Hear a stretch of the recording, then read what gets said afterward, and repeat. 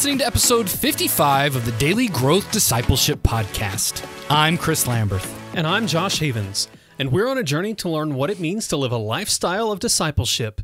We're glad you're joining us and hope that as you set aside this time for God, that He would help you grow today in the everyday moments of life. Today, we're talking with Dr. Kevin Folk.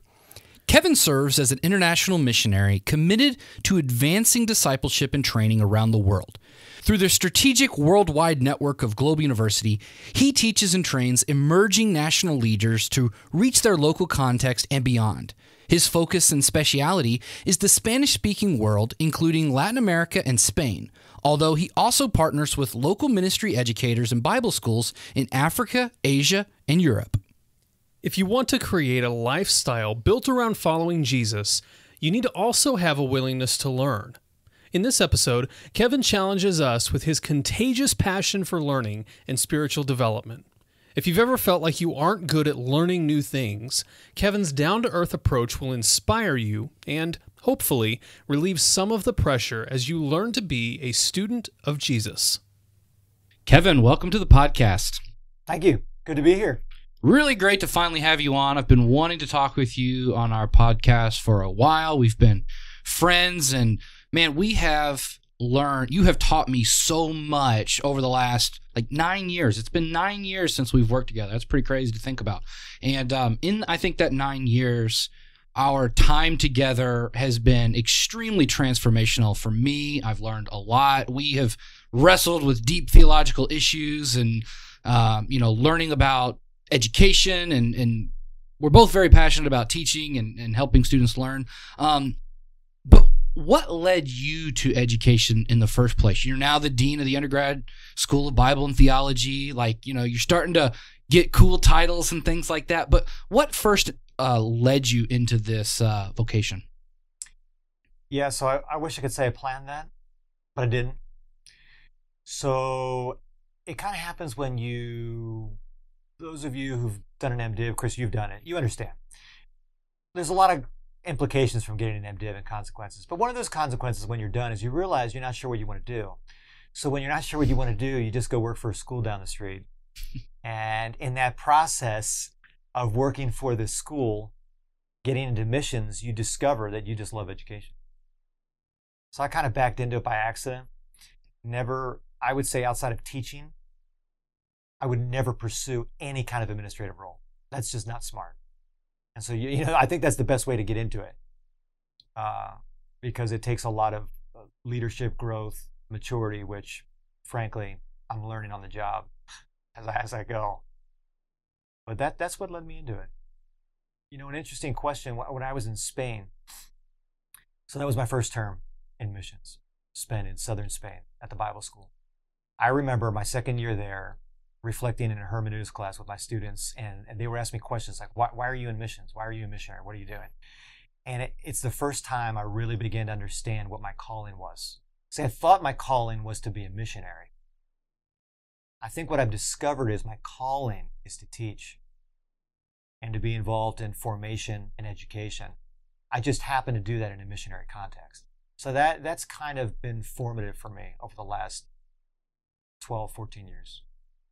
How did you come to that realization that your calling was to teach, not to be a missionary? I think I realized that in the first year or so on the field when you arrive and people would say, what are you going to do now that you're here? And I had to answer, I don't know.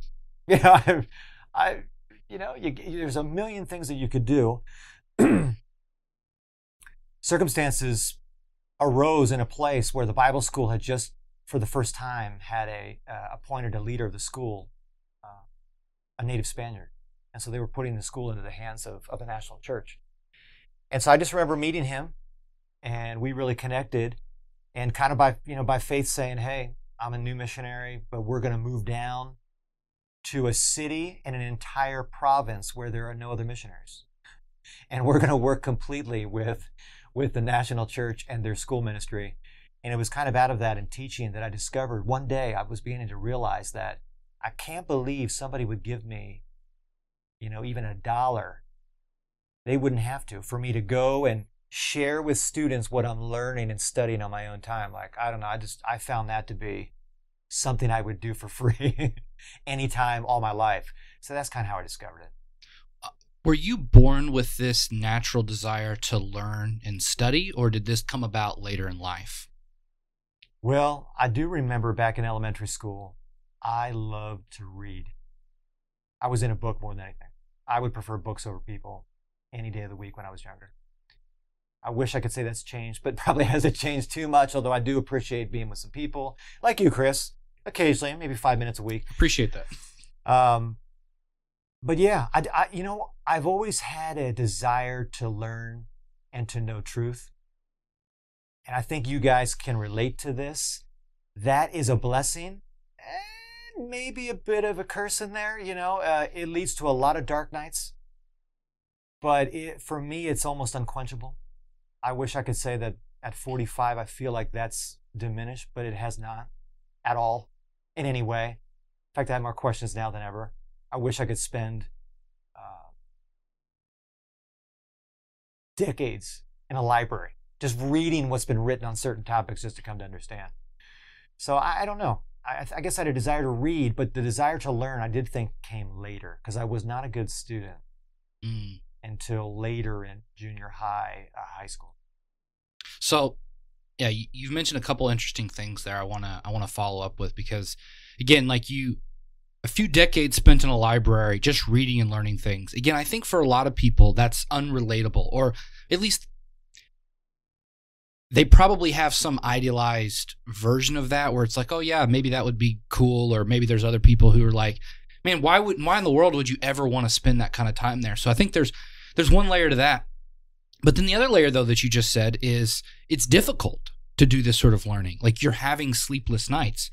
And again, I think for people who don't understand what it is to have this sort of drive to continue to learn, they don't understand what that kind of a dark night of the soul is that you've just said. So, because again, there's a conception out there that if you're learning stuff, you must be adding. And if you're adding to yourself, that means you're getting better. You're becoming more and more confident. But kind of what you just said, the implication is the opposite.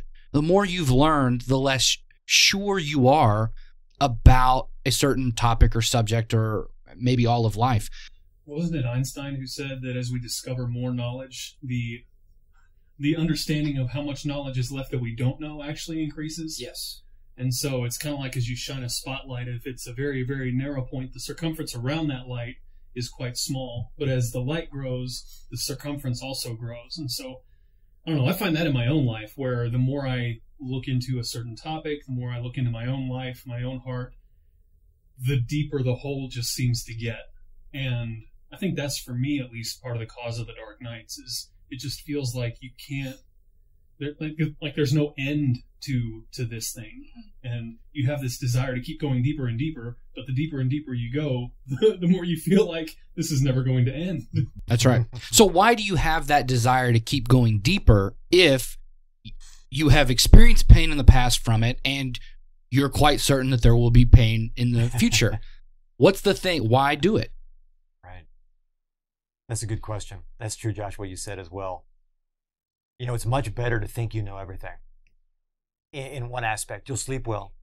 You'll probably be pretty happy, which in our culture is like a really high value, which that's not a value for me, but it's a value for many people.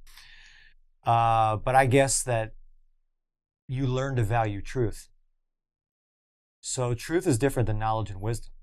So seeking truth, to use the parable Jesus gave, for the kingdom, like you sell it all, right? The pearl is not the kingdom in that case. The idea of the kingdom there is that you're willing to give it all, right? You're willing to give everything for that. I think there are those of us who have that, I call it a bent that way. And God can use us in the church. He needs us. I mean, think about the people that we lean on. Even people who are blatantly anti-intellectual will quote from C.S. Lewis the next second, right? G.K. Chesterton, N.T. Wright. There's a complete paradox there. You think of Paul, the Apostle Paul. Can't hold a candle to the things that he talked. We still can't understand some of the arguments that he was unpacking, but yet God chose him specifically. It wasn't an accident. Like, he happens to be a smart guy. Boy, I'm so glad that worked out. No, specifically, this guy was chosen out to say, hey, you think you're doing a good thing? You're a great zealot. You know, you have the equivalent of what? What do they say? You've got the equivalent of 3 doctorates.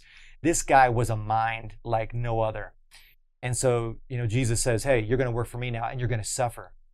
And he not only suffered, I would argue, he not only suffered in body and for sharing the gospel, he also suffered because of what the truth that he tried to bore into over and over again.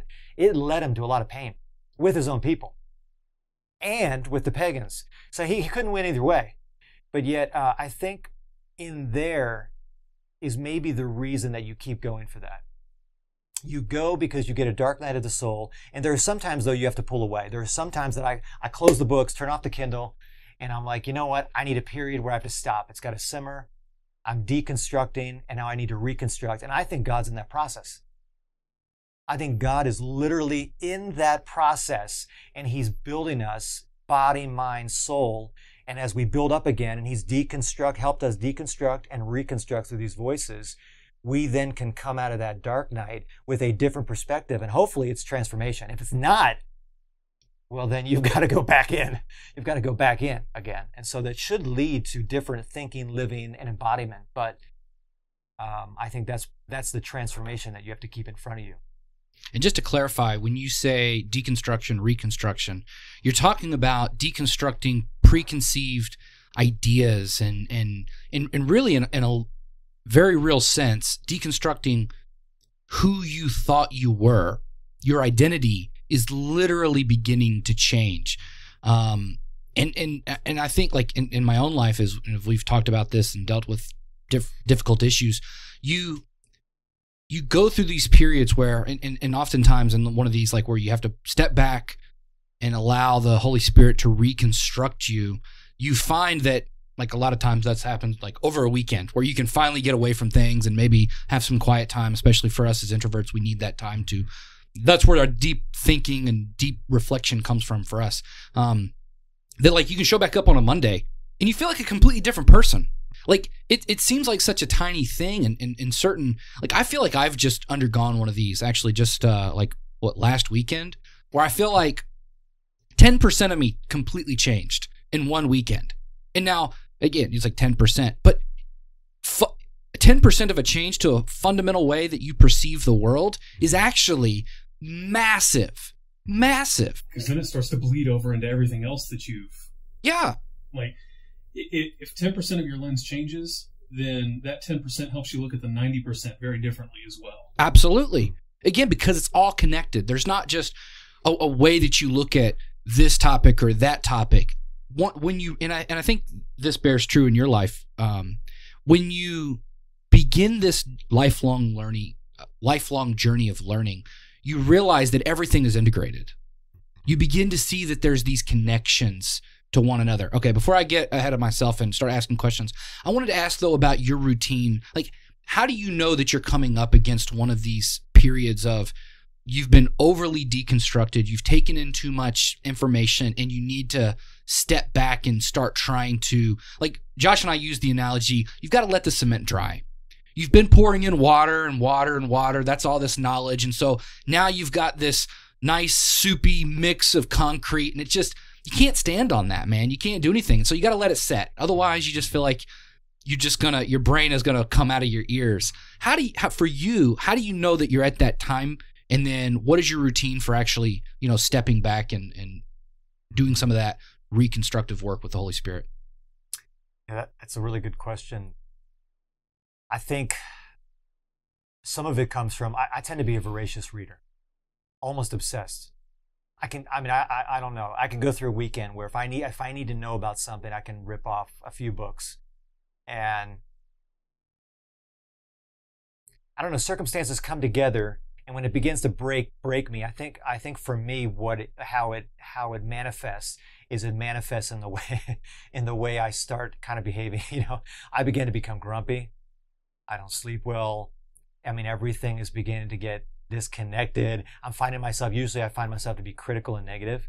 So in that moment, what I'll do, I've learned this over time. I really wish I could have known this at a younger age. But so I'll step back. I'll turn off some of these things. And I'll tell you one thing I've learned recently, and I'll tell you who's helped me with this big time, is Dallas Willard. So what I've really learned is kind of to step back, and I'll go into a moment for me of solitude. That's the biggest thing for me. So complete solitude. During those times, I can't even necessarily read like I like to. I like to read. Right now, I'm reading through the Psalms, following the Book of Common Prayer, evening and morning prayers. I can do that in the good times, but in the other times, I have to turn it off. So I'm in silence, I'm in solitude, and it's prayer, but it's a different kind of prayer. And so I just have to walk a period and allow that to deconstruct. I do think, it's allowing your brain to work, make connections, work out. And of course, God's in that. If you believe that God's in everything, you believe it. If you don't, well then, I'm not sure you're talking about the same Christian walk we're talking about, right? But he's in there in that very process, right? Of those connections building. And so I think the biggest things in there are silence and solitude for me. Contemplation. Now, during those times, as you can imagine implications from what I'm saying, certain activities tend to be difficult during those times. But that construction then occurs, and that transformation happens. And that transformation, though, is what we're looking for. Because the bottom line is we believe, most of us, that when we receive the gospel, that the gospel completely transformed us in every aspect of our lives. What we begin to realize as you walk is that we're lucky if it's 0.1%. That's where we began, right? We received it by faith, but it has not been applied. So you've just entered your journey. I like how C.S. Lewis says. He says in, I believe it's Mere Christianity, he says, every decision we make, we're becoming more of a creature of heaven or hell, right? So you begin to understand, Dallas Willard gets into that as well. Little decisions, you don't have to fret over them. Oh, what's God's will? That's not the point. The point is when you make these little decisions, you're either making them walking through the kingdom, down the kingdom path, or you're making them walking down the path of the world, right? And we begin to find out that we've adopted all of these stories. I'm a product of the 80s. There's all kinds of stories in my head. These things come out at different times, and I don't even realize that narrative was running through there, or that idea was kind of connected, and I've created some kind of a strange, syncretistic connection between, that's what the Bible verse says, but I've connected it to some other thought. And so God, by the Spirit, he deconstructs that. But it's, I wish I could say it's magical, but it's not, or it's instantaneous. It's not. It's progressive. It's painful. And funny enough, I think it's in The Dark Nights. I'm trying to remember. I cannot pull up the book that this just came through recently. But I just read a powerful passage from a writer that began to reflect on perhaps, and I think he was reflecting on the idea of pain, suffering in the world. Perhaps the most obvious way, or the most normal way that God speaks to us in the world is through silence. Now that's something to think about. There's a really powerful truth for learning in what you've just described. So many times we want to go, always get more, always learn, always do something bigger and better. And we weren't designed to live like that. And so one of the things that hit me a few years ago was, I felt always, at least growing up, felt this pressure. I got to read my Bible every single day. I've got to do all these things every single day. And for me, silence and solitude has been a huge relief in that area. Because, just like you were describing, I find that I hit those seasons where I just have to turn that off for a bit and just be quiet. And it's in those quiet places that God does something incredible. All the stuff that I've consumed up to that point then it has a chance to kind of germinate and grow and do something, not just me putting the pieces together, but it actually starts to transform me in those times. And so when it comes to learning and this voracious desire for truth, we have to, I think, go and take it in seasons where we consume and search and drive and desire, but then we also step back and let that just be. I think that's our way of actually allowing God and the Holy Spirit to be God and the Holy Spirit in our lives, because then it's no longer us just saying, I'm going to do this, I'm going to achieve, I'm going to find the truth. You have to sit back and let the Holy Spirit do the growth work as well. Yeah, and it's, again, we've used this analogy before. before, but it's a gym workout. It's a gym routine. Yeah. Where it's just for the mind. And we think that these things are different, that our spirits work different than our minds, and our minds work different than our bodies. When really, again, Kevin, this is one of the things that we've learned over the past few years together and really, really become to embody it, is this idea that those things aren't separate.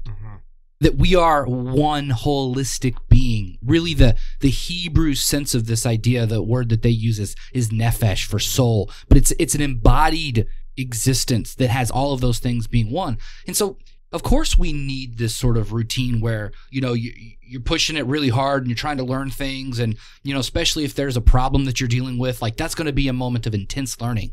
But then you also need to have moments of where you pull back and have intense rest as well, and allow that stuff to really work itself into your life. Because again, if it's just knowing information, I mean, we could learn a lot of information.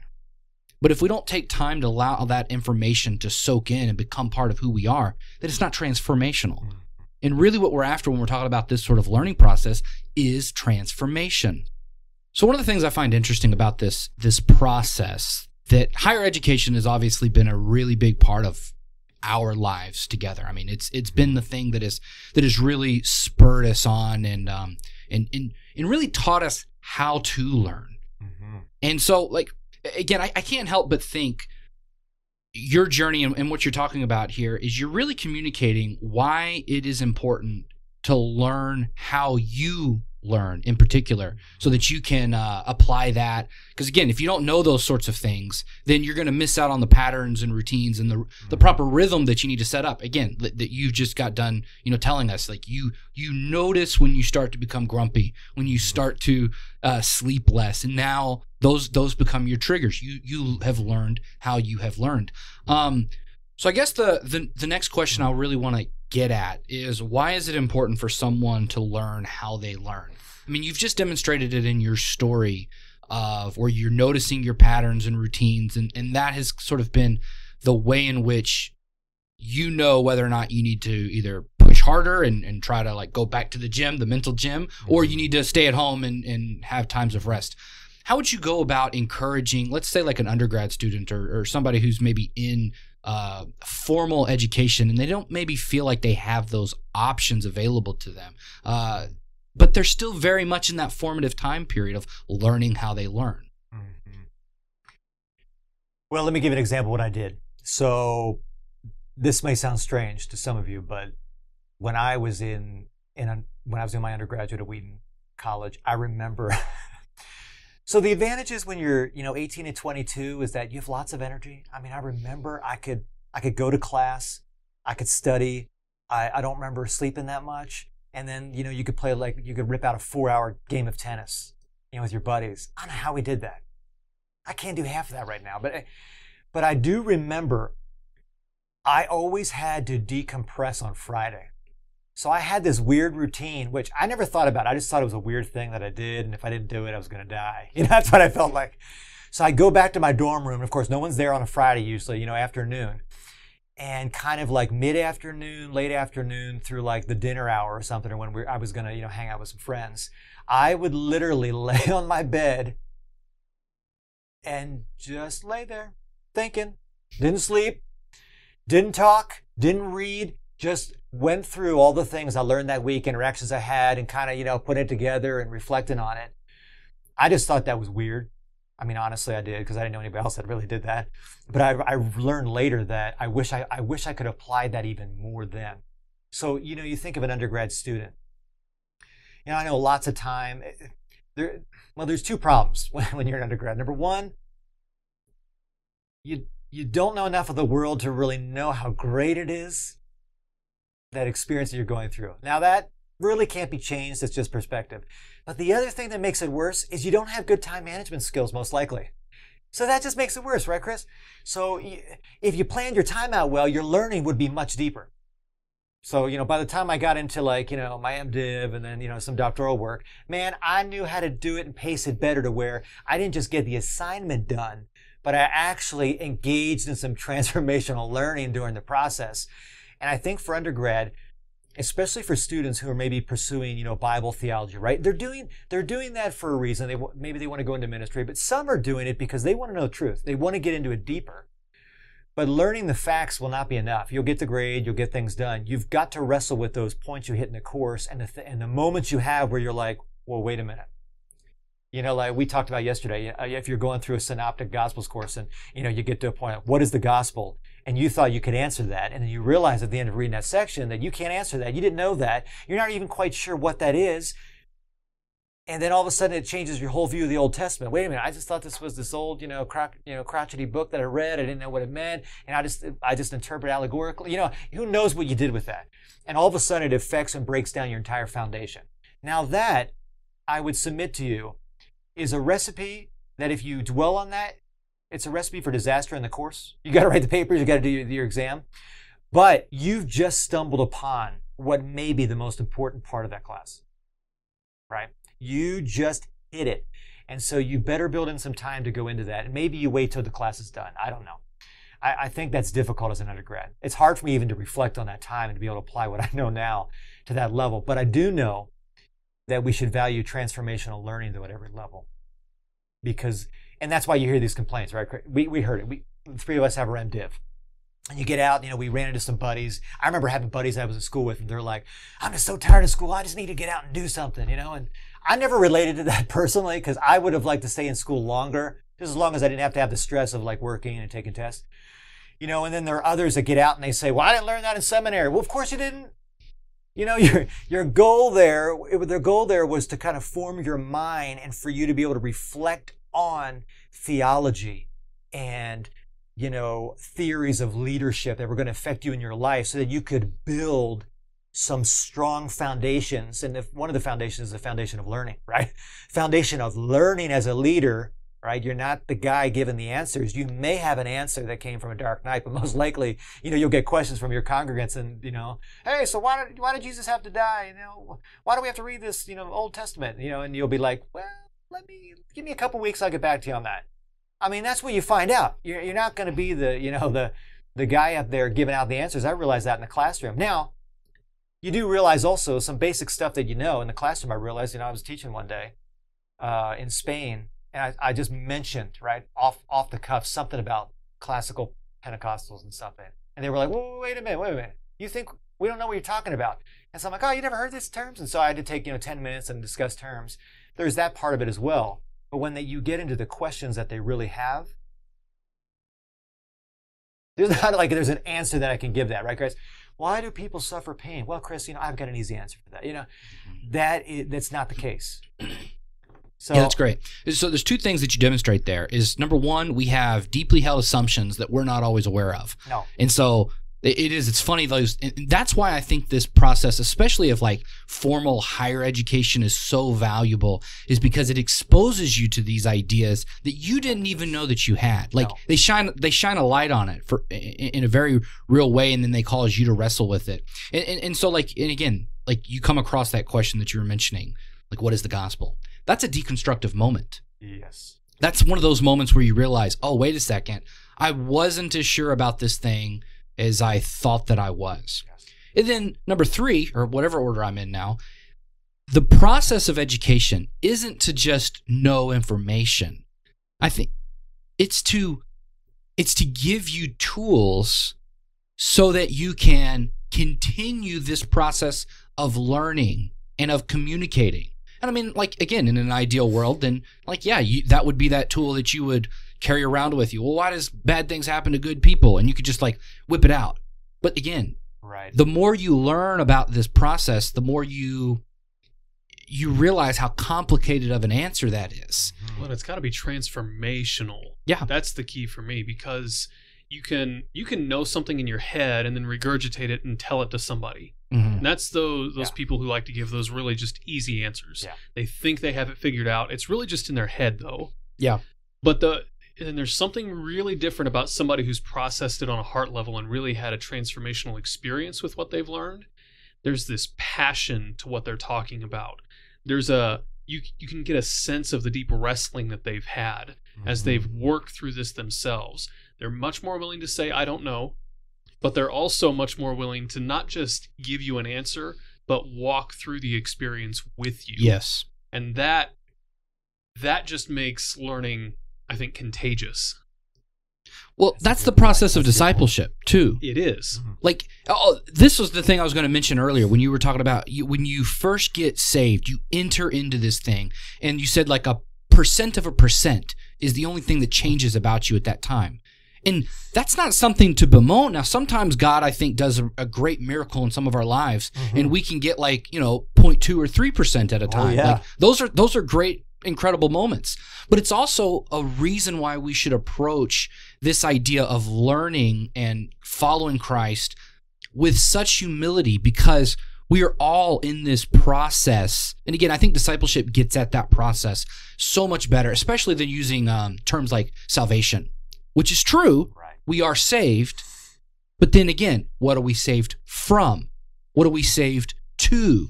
What do we do with that now? And again, all of those kind of questions indicate this process of learning and this journey that we're on to be transformed. And no matter how much you think you know, you're missing something.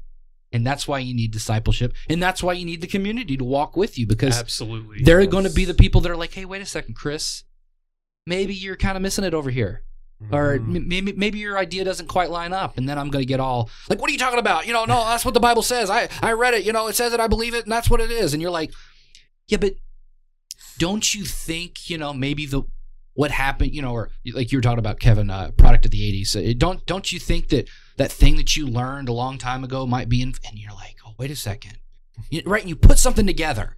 Like now it's hard to come up with an example because, you're on the cuff, and then like once you, it's sort of funny. It's like once you're able to see something, or like those patterns, right? Like you see those pictures that could be two different things. And once you're able to see it one way, it's really hard to then switch back and see it the other way.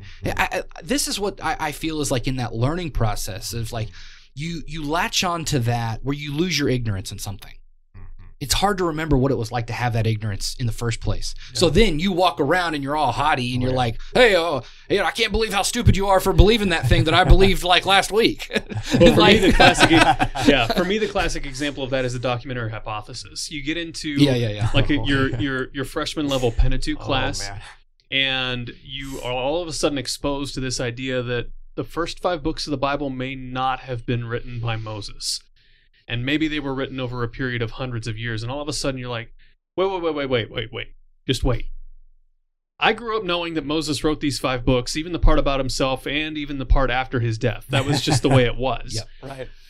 And then somebody comes along and says, well, wait, this may sound earth-shattering at first, but what's that say about your understanding of Scripture and inspiration and what God's actually doing in this text? Yes. Does this affect any of that? And as you walk through that, you start to realize, well, man, my understanding of what Scripture is was kind of off before. Yep. I can't think of anything the same way again now. I can't look at the Gospels the same way because now all of a sudden it's about the Holy Spirit doing the work in your life through the text, and not you putting your faith in some dictation theory of inspiration where these people had to write it exactly this way in exactly these words. And you found out, you discovered that you put your faith in that process of the text, i.e. Moses wrote it, right, to realizing, wait a second, maybe my faith should be in Jesus, who said, I believe that this is inspired in God's word. Who wrote it doesn't matter at that point. Doesn't matter at that point. If you believe in Christ. But that's a tough thing to jump to if you're learning it the first time, which I did, and I can remember that. So thanks for that, that illustration, because that was one of the first and most tough things that you learn, especially as an early student. You know how that flips you on your head too, because you got me thinking of my process in there too. So I go to seminary, and one of my first classes, was hermeneutics with Dr. Hernando, whom I love. But man, that lit me up. So I wasn't coming from, a Bible school background per se. But it turns you on your head, because you deconstruct that, right? You learn the process of the canon, right? How the canon can't, and you're like, wait a minute. That's not what I reflected on when I was 5 years old in, Grace Bible Baptist Church, in York Springs, Pennsylvania. Like I just saw it floating down from heaven. I mean, I literally remember daydreaming one day in church, and I'm like, this had to be the way. And you see the process of the canon, but then that's step one. Step two, though, you realize, and here's the question that you would ask and you would ask others. So what's more miraculous, right? And more powerful? Floating down this idea, dictating it directly to man? Or is the true miracle in the process of thousands of years, okay, of probably telling this story in an oral way and passing down through the people of God, and yet all through that, right, God works through human beings and preserves His truth. All of a sudden, now you've got an on-ramp to approach a better understanding of the incarnation, right? Of a better understanding why God works in history. Like, that's not an accident, is it? God's like, I messed up. I got to destroy everything, And you begin to, right? Everything is now on a new foundation. That for me, though, was mind-blowing, that the question could reverse that. Yeah. To where you think that the instant miracle is better than the progressive miracle. Maybe they're worth the same. So you bring up a really good point, and it's been another major area of connection for us over the years, and that's this biblical theology. That's essentially what you're talking about here in recognizing, I think, the process of this, although that's not included in the technical study of biblical theology, but it's this realization of what God is doing in that story that you were just referencing. How did you come to value biblical theology so highly? Yeah, so that for me was a journey that I'm trying to think, was it better to say I backed into biblical theology? Maybe I fell into it. Maybe I got stuck. I was walking along the path and there was this really nasty bog I stepped into and started sinking. I don't know. But funny enough, that really came about. I mean, there was a journey there. When I was in Spain and teaching, there were so many things going on. Okay, I'm living in another culture. Okay, I didn't visit. I moved there, became a resident. And that's a whole nother thing. We could do a whole multi-series podcast on that alone and what happened during that process and how that's changed me. But the other part was through teaching. I began to read. I began to have a desire, and some of it was the cultural context, because I'm there looking at I'm inside in the Spanish culture as a foreigner, and I'm looking and I'm like, this is unique because you're looking at something very differently. And over time, though, I'm beginning to understand it a little better. Simple things, and I'm like, well, wait a minute, oh, so you're approaching that this way, culturally speaking. I'm approaching it the other way, and then I began to put myself in that frame of mind. So that naturally led me, because I was doing some teaching in, obviously, Bible theology, to ask questions about the New Testament. What in the world was the background for this, right? What do some of these terms mean? I'm pretty sure it wasn't, despite, my belief for a long time, naive belief, I'm pretty sure it wasn't written in English, in 1984, thinking of the NIV translation, but that's what I may have thought before. This was translated. Okay, wait a minute. So what does this word mean? I remember in my Greek class, I always tell students, I'm like, if you don't learn anything else in this class, please learn this. Please, I beg you, for the sake of your congregation, your future ministry, and for the people that you touch. When in doubt, go to the original. Please, don't go to, we would say Webster's Dictionary in English, right? We see students do that from time to time to define a word, and we're like, but that's nice. But there would be the Real Academica, that looking into their dictionary, but you go back into that. So it led me into asking questions about culture, background, and I began to read into that heavy. Now, funny enough, that very reading led me to a very dark place. Very, very dark. Believe it, it did. It was a dark night. Darker than I've experienced before.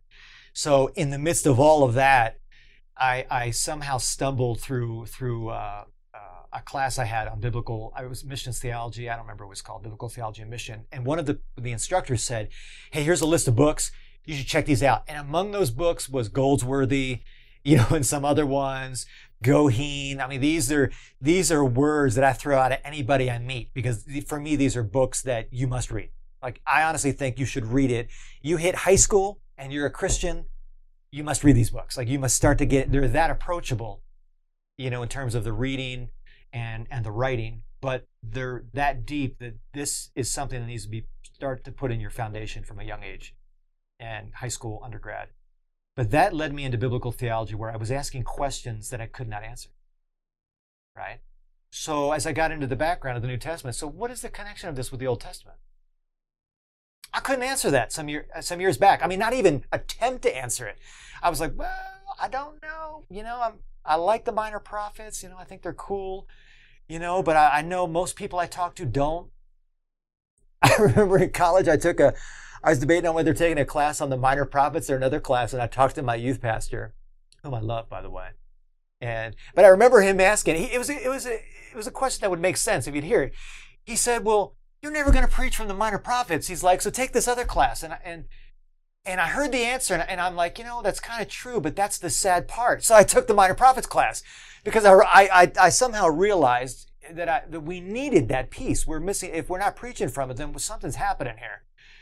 And so that was a previous piece that led me into that. But getting into biblical theology was really the question of what is the background, right, of understanding the gospel. What? As I read the book of Matthew, I could never read it before and understand until I reread the Pentateuch, right? And Joshua. Then go back and read Matthew. Just hover on there. Let your mind be like the mind of a good first century Hebrew, okay, Israelite, who grew up in the synagogue, hearing the scriptures read constantly. Probably had a much better memory than we have today.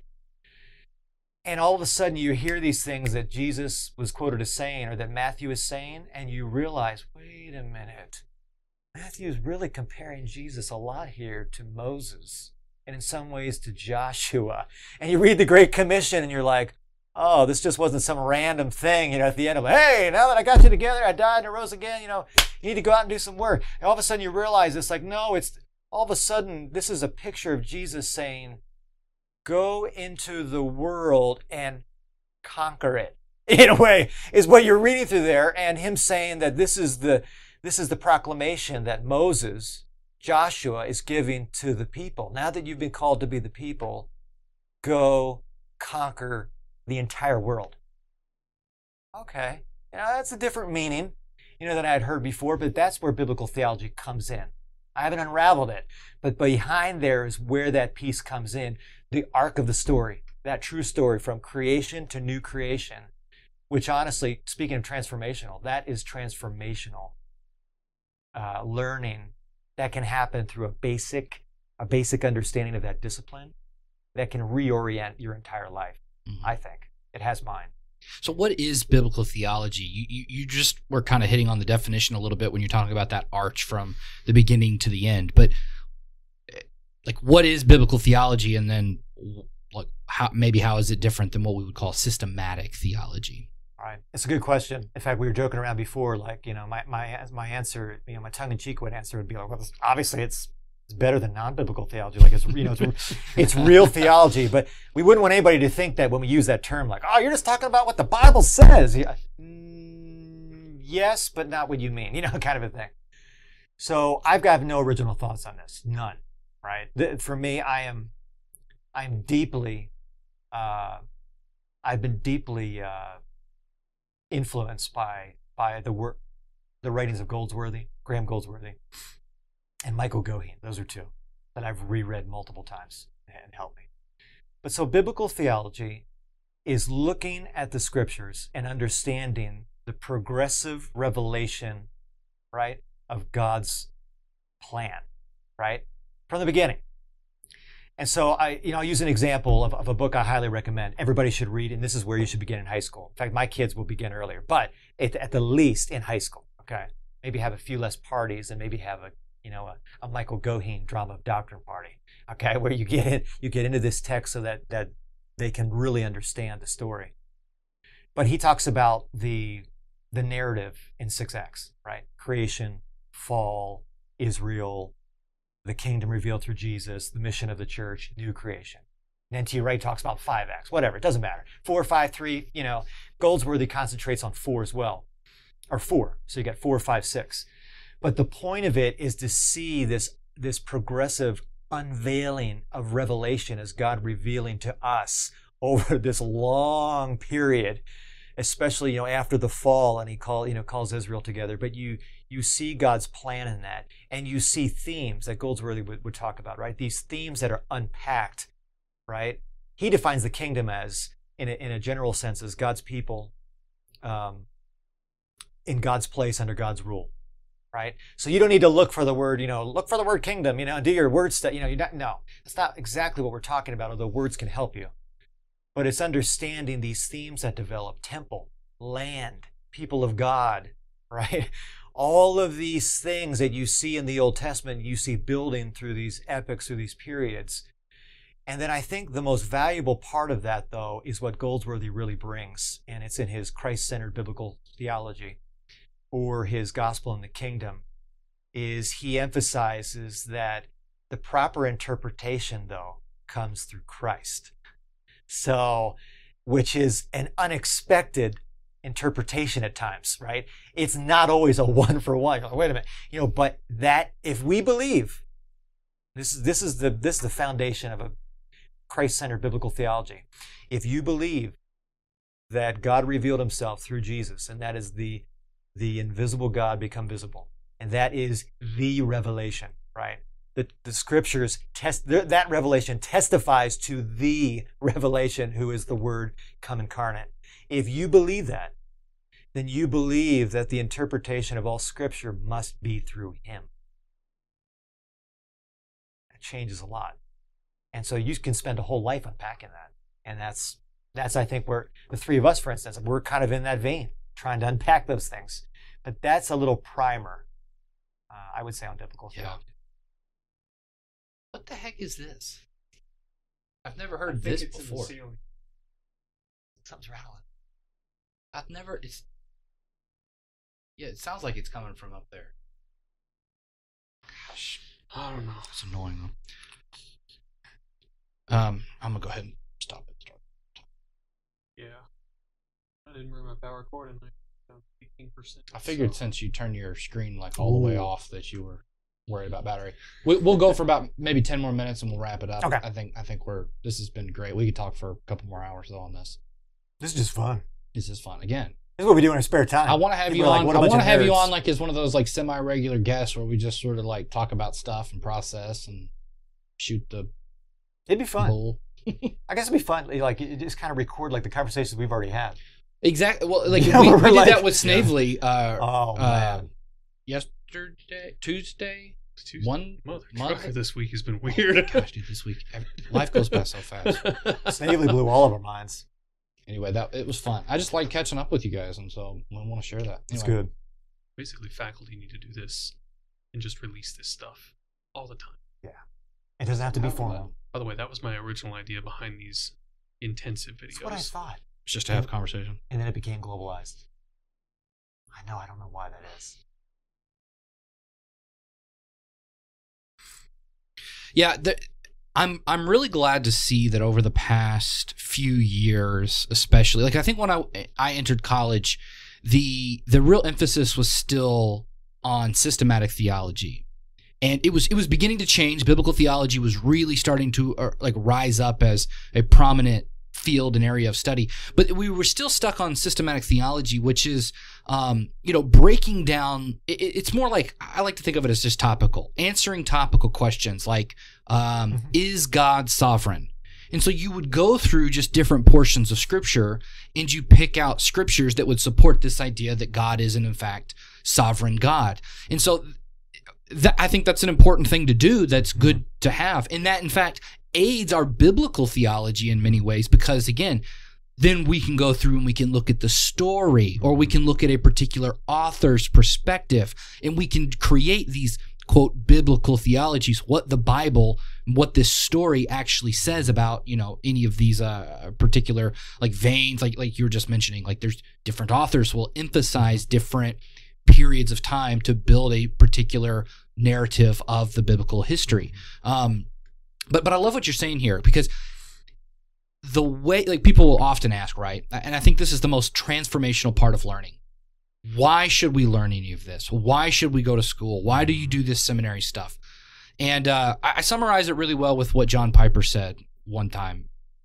It changes your life to know that all of Scripture is culminated in the person of Jesus Christ, changes the way now that you go back and you read all of those scriptures. Again, the minor prophets, which as you read, and unless you understand some of that historical literary background, they mean almost nothing to you. No. Now, at least, understanding that Jesus fulfills those things, now you have a reason to go and read them. Now you have a hunger and a thirst to go find out these odd, seemingly obscure historical facts that, to a lot of us in our everyday life, they're not going to apply directly, but once you find out, because they're culminated in the person of Jesus Christ, they matter. Now they're going to change your life. And you just can't get that from a systematic theology. Exactly. Because then in systematic theology, you're approaching it from you.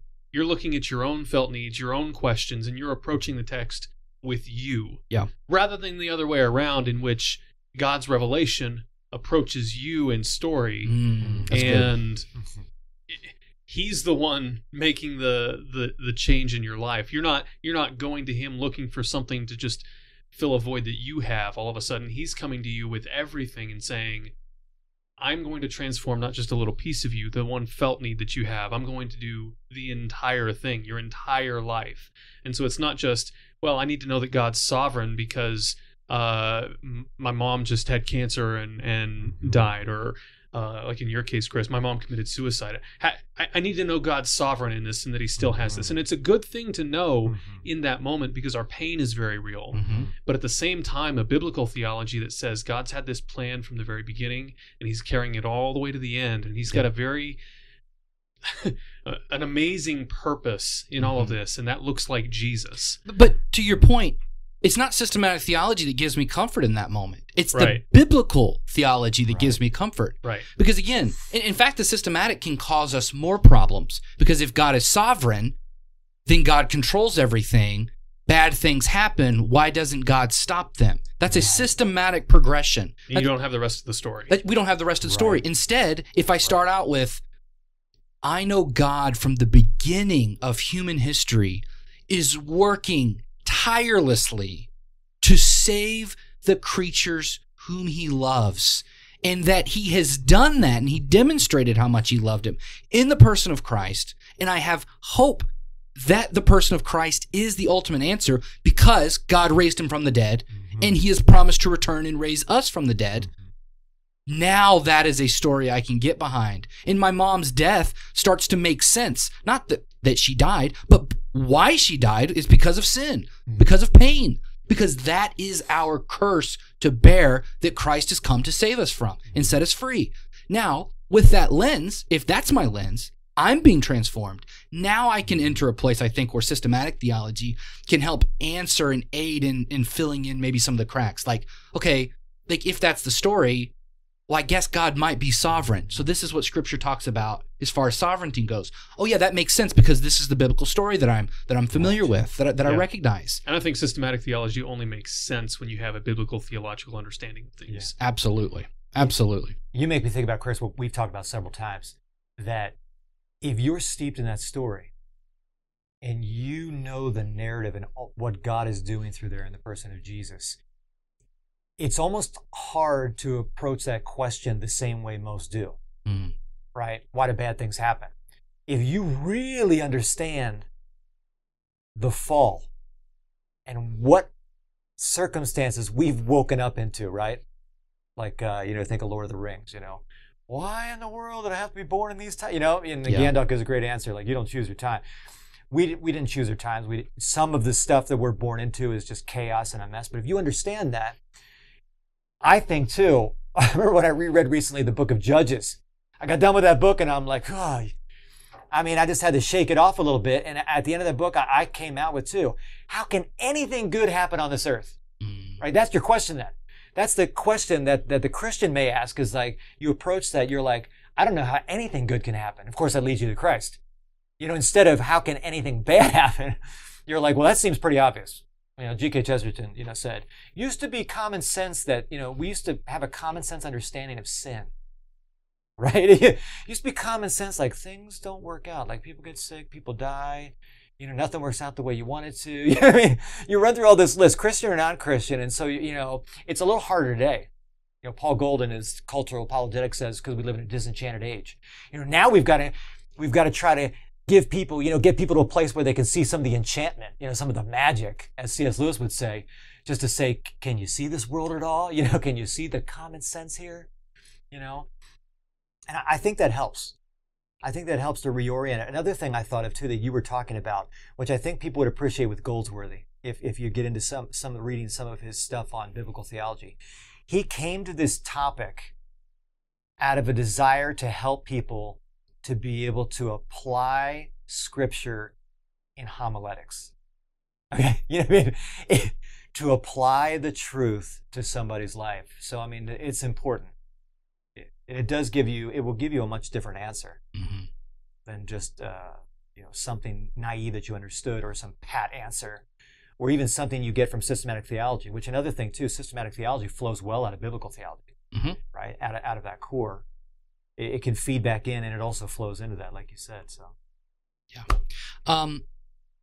One of our favorite questions we love to ask guests is, what is the most valuable thing you've learned in the Christian life? And to give you some time to think about that. The reason why we ask that is we found that and we've been talking about them this whole time, right? There's these moments that you come to something. There's an encounter with Christ you have where once you have it, once you learn something, nothing can ever be the same. Again, that's what we've been talking about this whole time, this deconstruction, reconstruction idea. One of our guests called them conversions. So we have an initial conversion to Christianity, but then again, through our journey, we start with that 0.1%, and then we graduate, and they continue to keep happening. So I like that. We are continually converted, and we give over pieces of ourselves to Christ. But usually there's like one or two that really stand out as the most valuable. And so, yeah, does anything come to mind when I ask that question? Yeah. So it depends on the the time of life I've been in. But lately I've had an experience with that. A little conversion moment, transformational moment through some.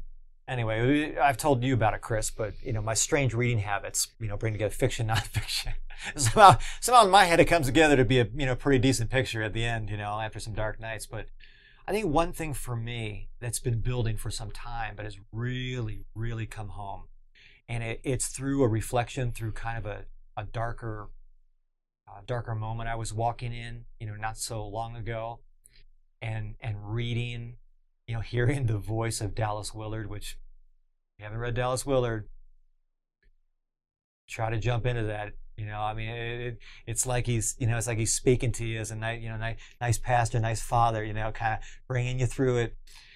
But I think is the view, and Josh, you made me think of this when you shared before about when we see our part in the story, right? Which is what Goheen and they get into their book on biblical theology, to give you the story that we're part of, and how that's not compatible with other stories. There can't be two true stories, right? That's just, we have a reason, and we understand that that's not compatible. But it's been building towards this idea of our Christian walk as embodied. And there's a lot you could talk about there. But it's something that's changed in the landscape in the past couple hundred years. It's just a slight tweak, slight adoption of some things that are not Christian, right? They're not Christian. They're cultural. Some of them are downright, agnostic, atheistic paths that somehow it just feels compatible because that's what we hear when we can hear some Scripture at times. But Dallas Willard helped with that too, to understand. I began to ask questions when I walked through a dark time, and my question was, why don't I practice more of the spiritual disciplines? I know about them, right? We read the book by, help me out. Richard Foster? Foster, yeah. Celebration. Yeah, Celebration of Discipline. We took the spiritual formation class, but I never really followed up on that. And I began to reflect on even, my experience in the community, in the body, in the church. And I'm like, how come we don't talk about fasting anymore, or watchful prayer, or the what do they call it? The daily offices. I mean, these are things that have been done for thousands of years, right? And I'm getting into that with, a little bit with the book of prayer and those kind of things. And I began to reflect on that personally. And Dallas Willard in The Spirit of the Disciplines really hits on this, where he talks about our walk, or even our spirituality and our experience of God is we experience that through body, right? The reason we go into solitude and silence is to rein in, right? To rein in the mind, right? The Trinity we talked about, Chris. The mind, the soul, the body, right? That it's one. It's a holistic thing. And the way we rein in ourselves spiritually is to quiet our tongue. Quiet the mind. Don't feed it. Feed it with nothing. No radio, no TV, no anything for a period of time. Boy, you want to enter a dark night, right? I mean, that'll be sometimes silence is so dark that it's frightening. I mean, we've talked about it. It gives me the chills just thinking about it sometimes. It can be that frightening. Walking into, fasting. Just a simple thing, Chris, right? That we've kind of, why fast? Well, because it's training the body, soul, and spirit together on, I don't need to depend on these things completely, right? I can't live by bread alone, right? That's such a deep thing that Jesus said, but yet isn't it kind of simple, right? I mean, we all know that bread alone, we don't feel satisfied, right? Earning money, doing our things. I mean, the world will tell you that. It doesn't add up at the end. It's a way of practicing and embodying that. I think that's the biggest thing because I attach that to the story. Yes, we're part of the story. God is saving me. But guess what? He's remaking me and the body of believers, right? Worldwide. And he's remaking his creation, which he said was very good, right? We're part of this grand thing. Being remade, resurrected, renewed. And that is a powerful thing. I believe that shifts the whole orientation of your life. It really does. It shifts you toward a kingdom arc, which I would argue, and this is a word I'm stealing from Paul Gold here, is makes your faith desirable to the world. Okay? It makes it desirable. It tells the story, right? It affirms what God said was good, right? And even in the fall, it's not like God said, that was good, but you really completely ruined it. It's like, no, you're not going to ruin it. I'm going to save this. I'm going to redeem the image of God in you and all these kind of things. But I think that's powerful. And I've been trying to walk into that right now in a way of where I can witness to that as I experience that.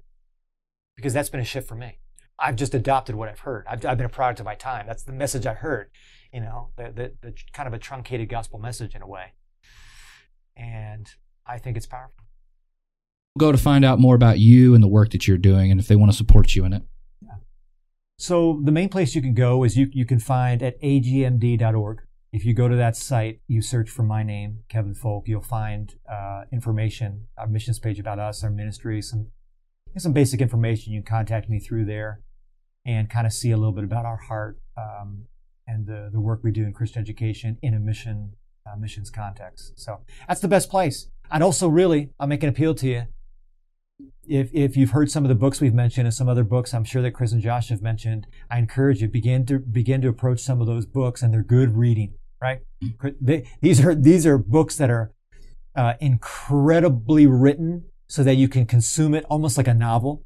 And if you don't want to start with that stuff, no problem. Let me give you one of the best places you can start, where Chris messed me up some years ago, really messed me up.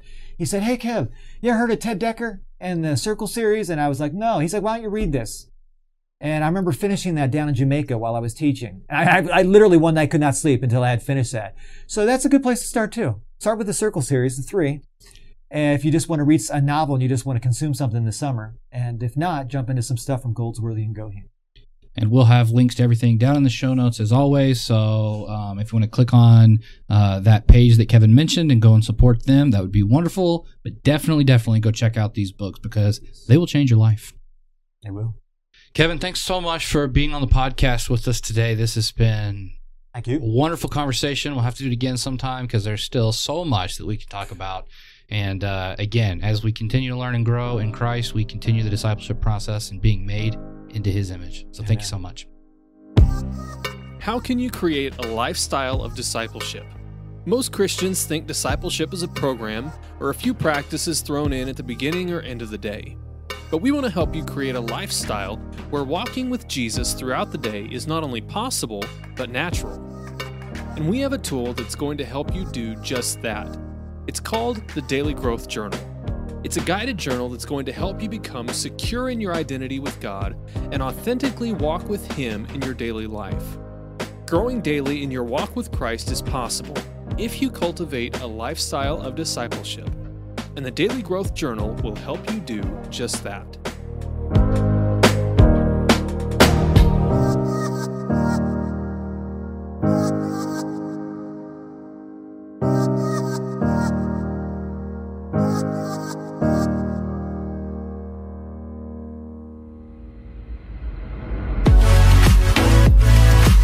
Thanks for listening to this episode of the Daily Growth Discipleship Podcast.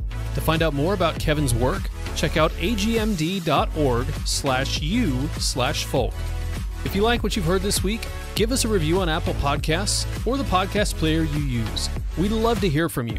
If you want to stay up to date on everything happening at Daily Growth Discipleship, go to dailygrowthdiscipleship.com and subscribe for free. You can also subscribe to this podcast on Apple Podcasts, Google Podcasts, and Spotify.